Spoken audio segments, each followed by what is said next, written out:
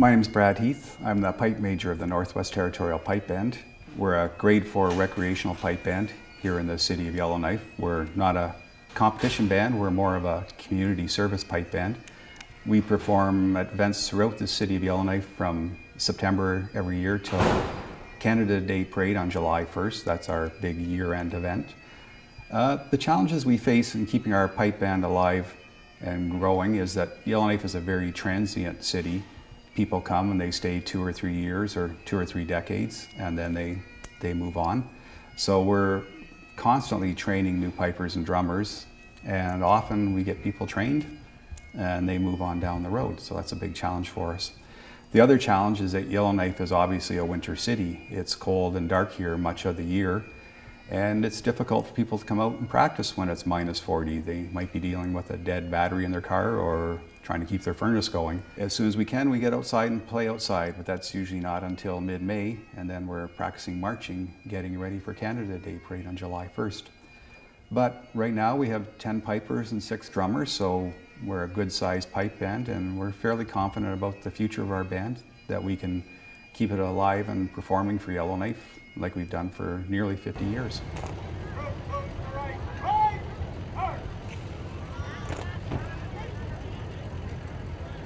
Mr. Whitford, are you ready? There we go. Color party, you ready? Sergeant Major, anytime, sir. Right, on the left, right, march.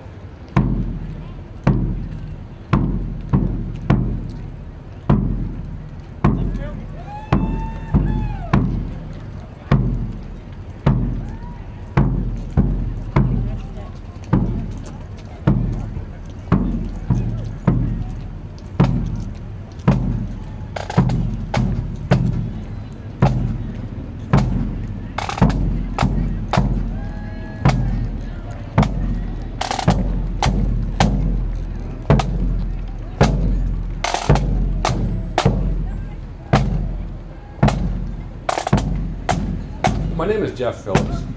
I'm the drum major for the NWT Pipe Band. I'm not a drum major in the true sense that I don't lead the band with a mace, but I am the lead tip, and I'm the one that actually performs the instruction for our students. We've done quite a bit of playing for royalty in the past. Queen Elizabeth was here in 1970 as well as in 1994. I believe we played in 70, certainly played it for her in 94. Her son Prince Charles opened up a museum here in 1979. We played for him, as well as her grandson Prince William and his wife Kate were here in 2011. And amazingly enough, Floyd Adlem was able to play for all 3 generations, which is remarkable. We attend the Remembrance Day ceremonies on November 11th.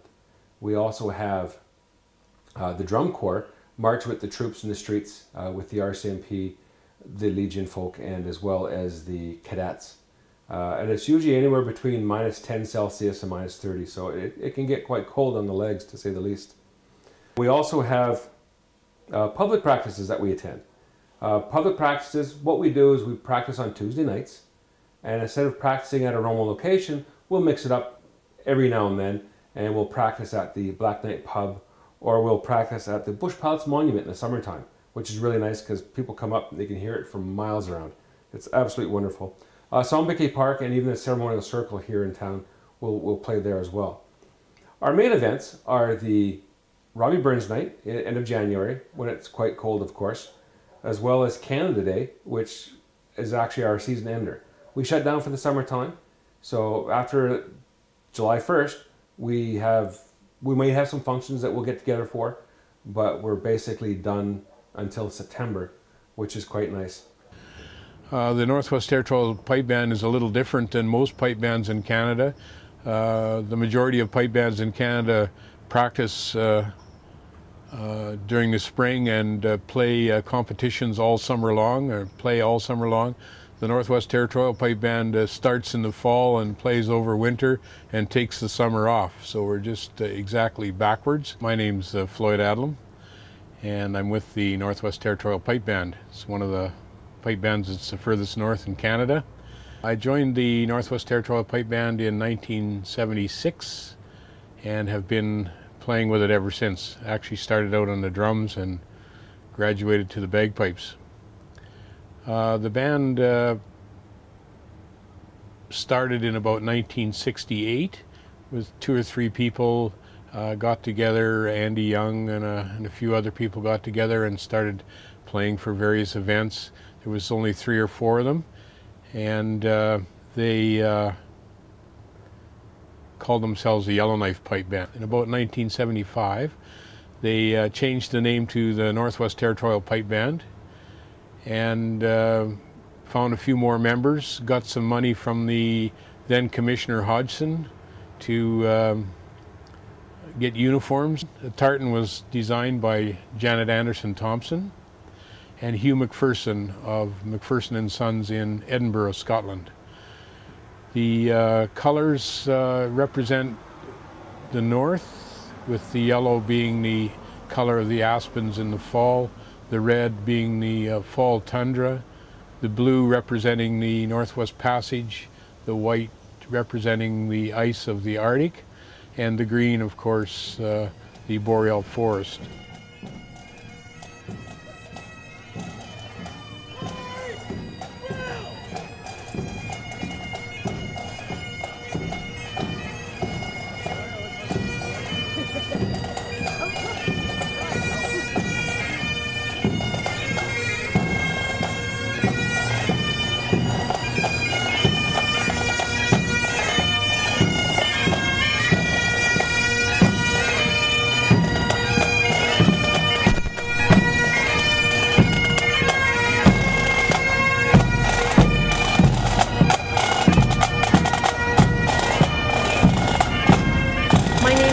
Goodwin, and I'm a piper, and I'm also the PR officer for the NWT Pipe Band in Yellowknife.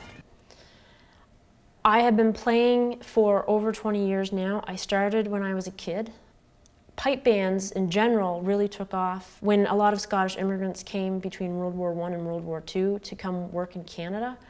And with that, a lot of girls' bands started in Ontario and in the Maritimes.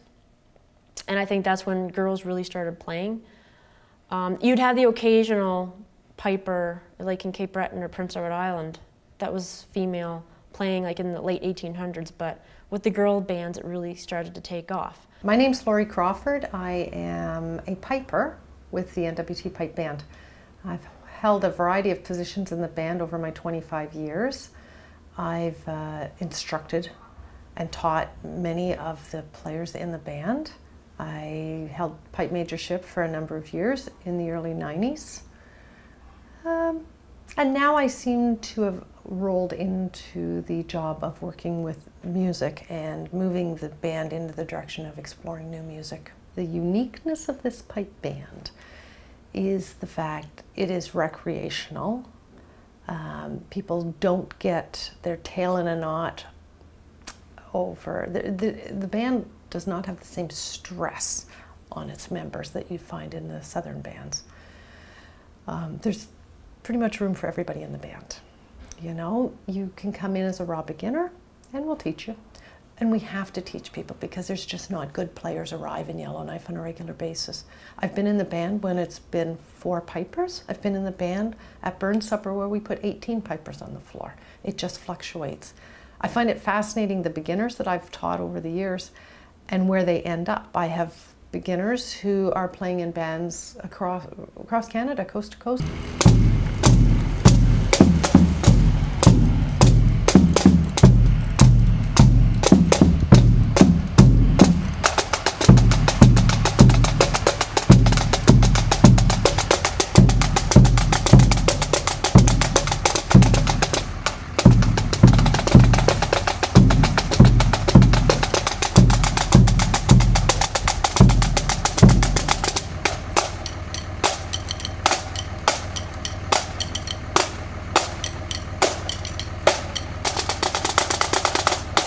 My name's Lorie Clark and I'm a piper.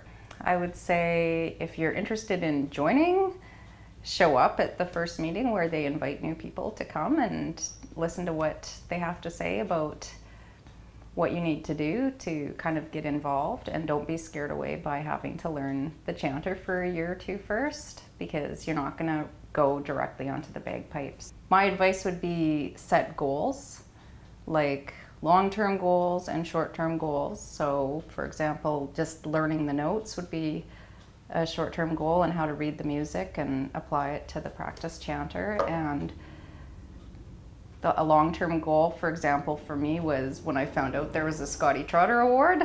That became my goal. I wanted to win that award because I've never had a trophy, and I thought, oh, that'd be kind of a good thing to do, you know, and so that was very motivating. And even just picking a piece and just working really hard at every bar and measure in that piece until you get it. Each of those little pieces all adds up to learning one thing. And when you switch to the pipes from the practice chanter, for me it was very difficult. So don't get discouraged, don't give up, and listen to every piece of advice that your other band members have to give you, because they all have something valuable to offer. It's not an easy process, and people shouldn't think that they will be able to play the bagpipes in a week or two. It usually takes a year or a couple of years before you can do much with them, but it's a fun process and lots of fun to be in the band. My name is Ron Kent, and I'm the bass drummer for the NWT Pipe Band. So you need to have a little bit of background in drumming. You should be able to read music. Drum music will come from that, and then you know, carry on from there. So. The amount of practice typically that you put at home is going to determine how quick and how fast you're actually going to be getting on the drums and playing the drums. And that's basically it. You need to practice. It's you know, it's a fact. So just because you're not starting as a kid, just because you know you're starting as an adult, you've got tons of time ahead of you to play. And I watched Dad play Burn Supper after Burn Supper and parades, and he loved the pipes. And to me, that's what is the most important, is the love of the bagpipes. So people choosing to come and learn, yeah, it's going to take time, and yeah, you're going to sound terrible for a long time, and yeah, your neighbor's going to hate you, and yes, the dog's going to howl, and you might lose your wife or your spouse in the process. That's just life. My advice for aspiring pipers would be to be patient and persistent. It's a long process. I think the saying is it takes 7 years to become competent on playing the Great Highland bagpipes. When I set out, I didn't know that, thankfully, but I stuck with it. The NWT Pipe Band is a great pipe band. There are lots of talented pipers, and they're more than willing to share their experience and knowledge and help pipers along. So joining the NWT Pipe Band is one of the best things I ever did. My name is Rennie. I'm a piper with the Northwest Territorial Pipe Band. This is my 3rd year. For those who are beginning, I would highly recommend practicing, especially practicing on the chanter as much as possible. A minimum of maybe 20 minutes a day. And actually practice more embellishments and stuff like that in your chanter all the time. Always have your chanter out and practicing it.